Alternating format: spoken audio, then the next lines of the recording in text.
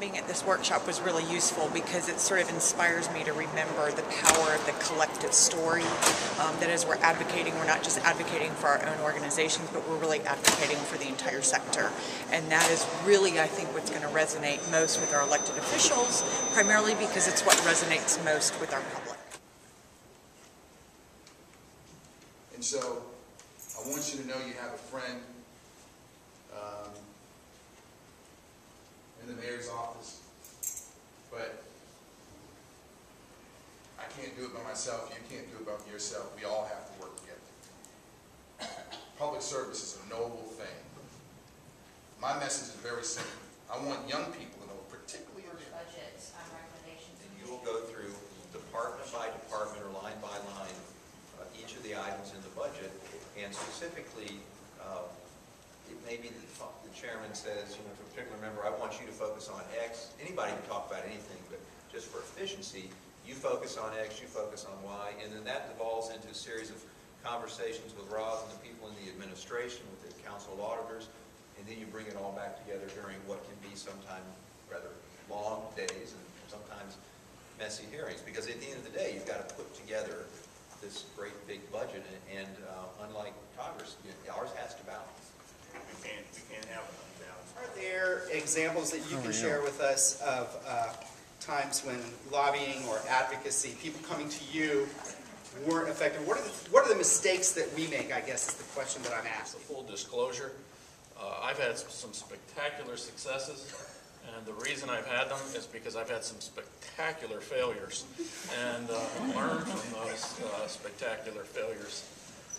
And I guess if there's any recurring theme you're going to hear in all my answers today to all your questions, it's the lesson I learned a long time ago.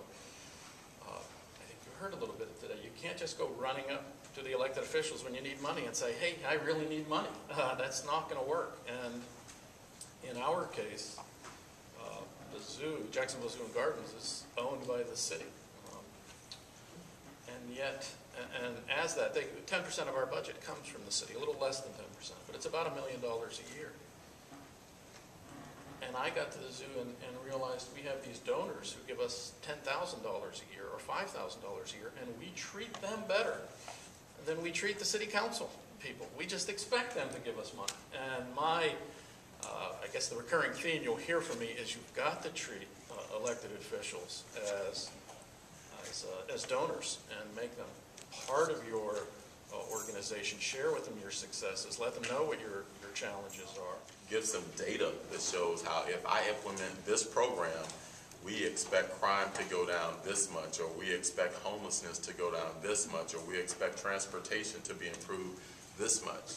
And, you know, because unfortunately in these economic times, it's about dollars and cents, and folks on the local, state, and federal level are making tough decisions. Pulled together wonderful resources from the city, from the University of North Florida, folks who are familiar with the business of lobbying and advocacy, and the city council members who were there offered us a great deal of insight into how they like to be contacted and how they like to be included in the discussion with nonprofits about the work that we do. Today's session was just wonderful because it's yet a further development of the entire effort the nonprofit centers put together to bring the sector together, to advocate jointly for all of the issues that we all care about.